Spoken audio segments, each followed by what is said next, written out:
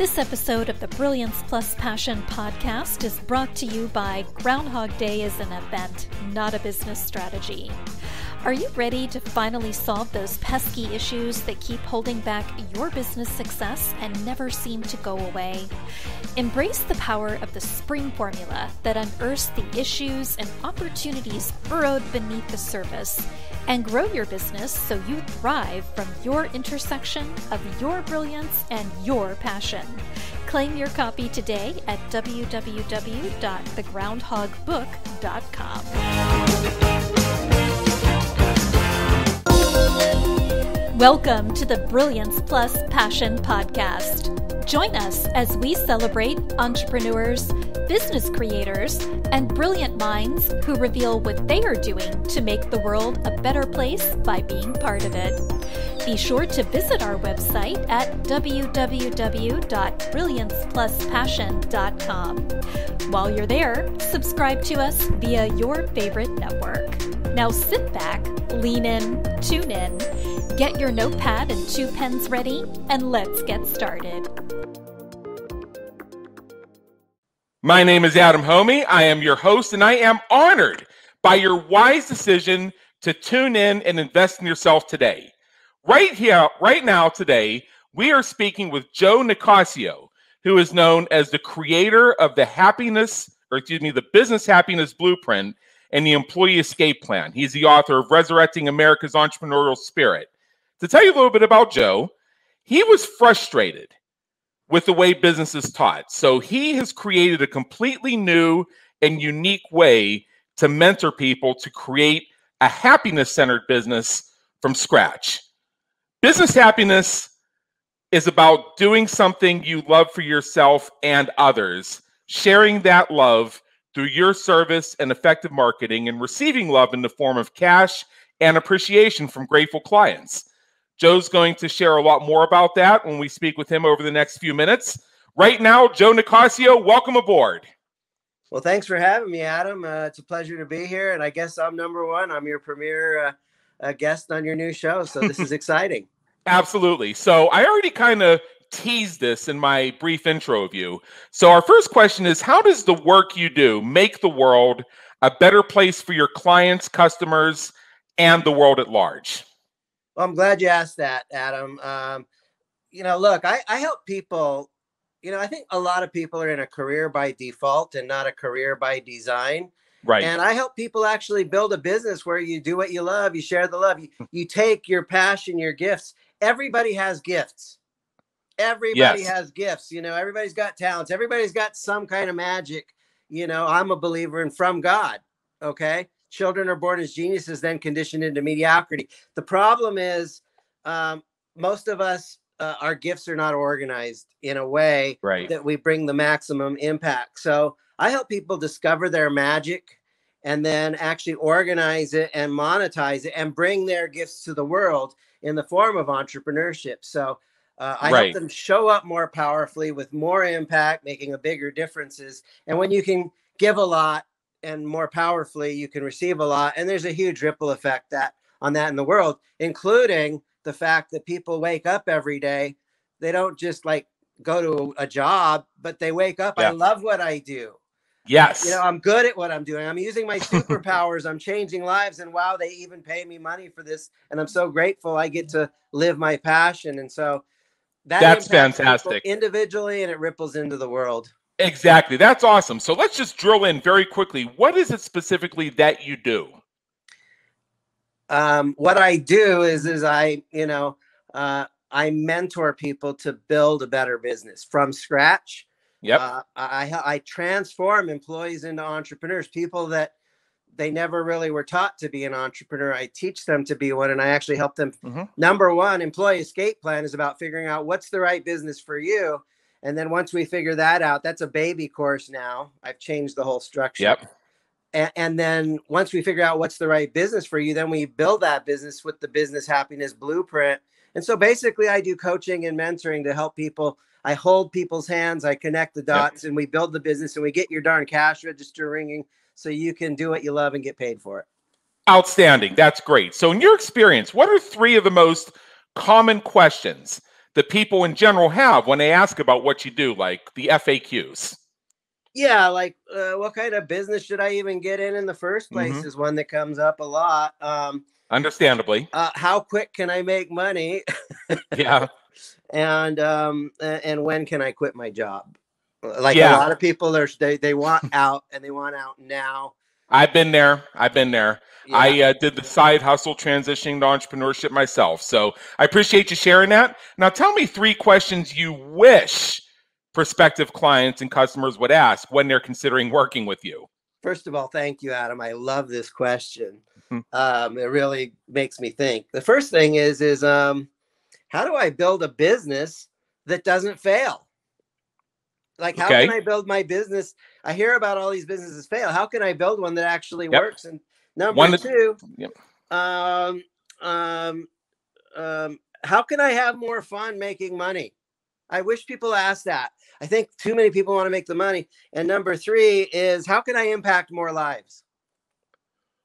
I think that really, especially number 2, how can I have fun making money? That is, I mean, we hear all the cliches about, well, make the money, and then there's the whole debate about whether or not money can buy happiness. It's my belief that I would rather cry behind the wheel of a Corvette than sitting on a bicycle, but that's just me. But yeah, I love that you bring that up because I think that's very good. So that's good to know. Now, let's shift gears for a minute.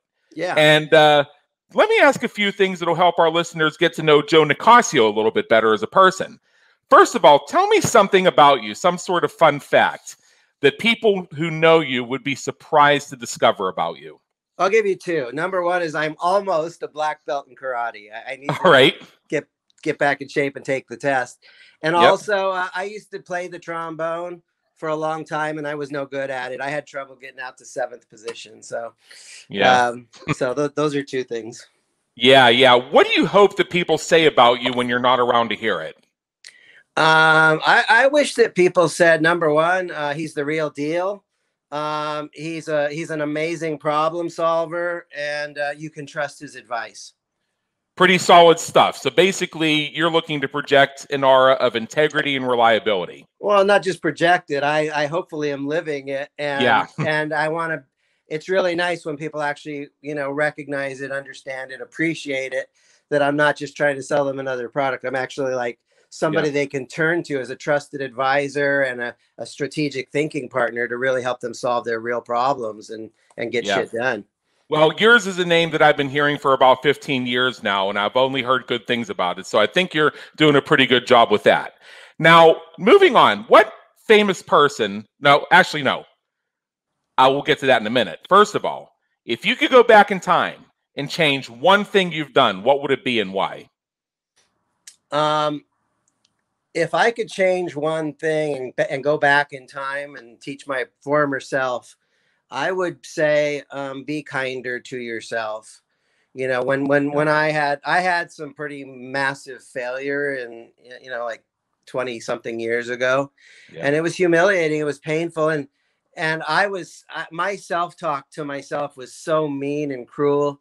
And one of the things I've learned is that depression is really anger turned inwards. And so, be that kind, loving parent to yourself that you never had. Be that perfect, loving.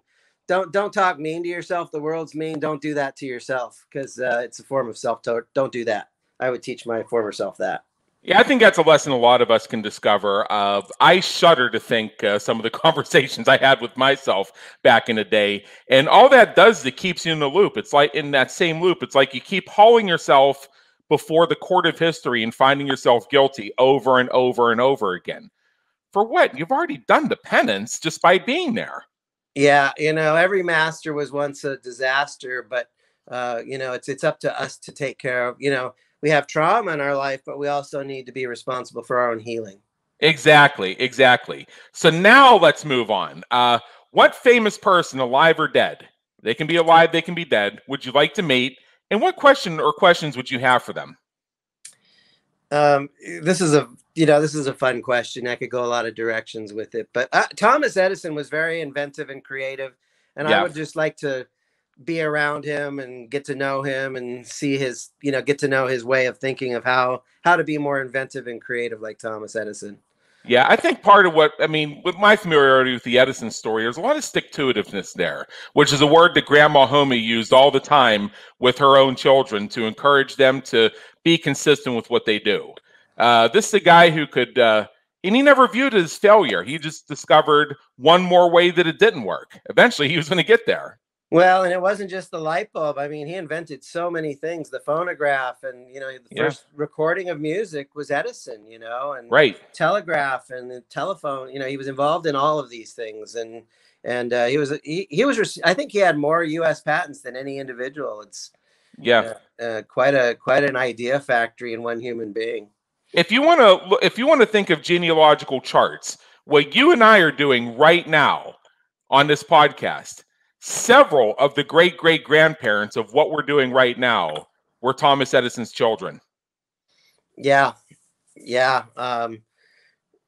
Anyway, yes. Exciting stuff. I mean, I could have gone to Elon Musk.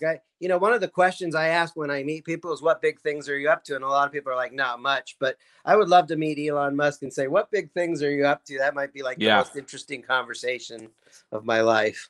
Oh, that'd be another one. Yeah, absolutely. So what motivates and inspires you to keep going when you're having a tough time or facing a challenge? I would say the most important thing is like knowing the vision of what I'm doing, knowing my purpose, that, the work that I'm doing isn't just to make money. It's a calling. Right. I love helping people. And so, the knowing that no matter how much, how good things are going, number one is gratitude. I'm grateful for what I've got, even if it's only 37 cents in my change jar. I'm grateful for that. And I'm also grateful that more is on the way. So it's maybe, it's not like I'm stuck in this place. It's just a blip in time, and things are very dynamic and fluid. But knowing my purpose is to really impact and improve people's lives and help them grow businesses that work and prosper, knowing that it's the changing of the lives, continue changing lives, continue focusing on the fact that I'm doing good work. And, one of the things is, when you're doing great things, there's a truth that there's always opposition in all great things that you're doing. So, so that, the adversary wants to stop you from doing great things. And you just need to realize, I'm doing great things and I'm not going to let anything take me off course.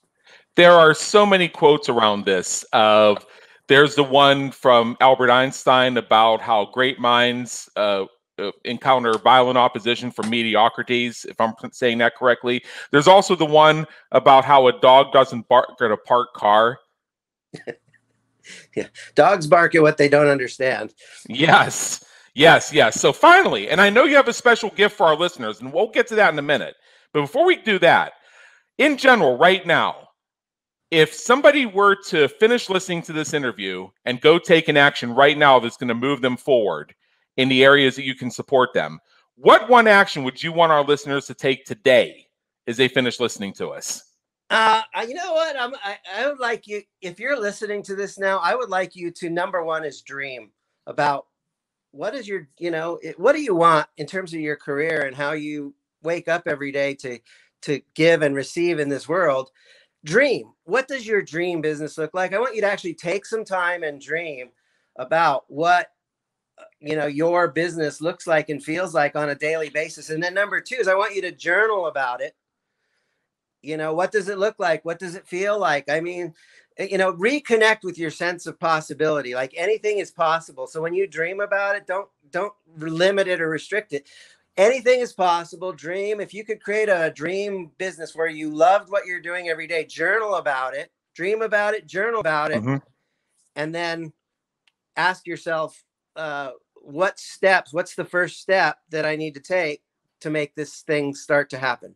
So basically, we're creating tangibility around the dream by journaling. That's a tactic I've been using for years. And I found when I actually do it, stuff tends to happen. Yeah, whenever you create, in this case, we're creating your dream business, there's always two creations. There's the creation in the mind first, and then there's the creation of, first we need to create the blueprint, and then we get out the hammers and nails and we start creating it. So step one in creating your dream business is to imagine it and visualize it, and then write it down, and then start looking at what actions do I need to take to manifest that. And of course, if you need help with that, that's what I do.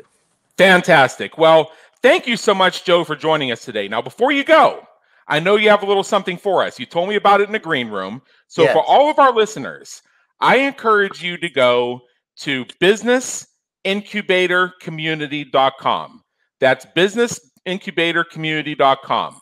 That is a group that Joe has set up for entrepreneurs and pre-entrepreneurs where you can gain support in building a better business that'll be a lot more fun. So I'm going to check it out myself. That's businessincubatorcommunity.com. It's a Facebook group. So go apply to join or request to join or whatever the action is. And looks like he has a pretty good crowd in there already. I just joined myself, and I'm really looking forward to hanging out there, seeing what's going on. So again, that's businessincubatorcommunity.com. And with that, Joe Nicassio, thank you again. It's been an honor, and believe me, in education. Thank you for tuning into the Brilliance plus Passion podcast, where we celebrate entrepreneurs, business creators, and brilliant minds who are making a difference for their community, market, and audience. Remember to visit our website at www.brilliancepluspassion.com and enjoy even more great episodes like this one. Again, while you're here, subscribe to us via your favorite network. We look forward to seeing you next time on the Brilliance plus Passion podcast.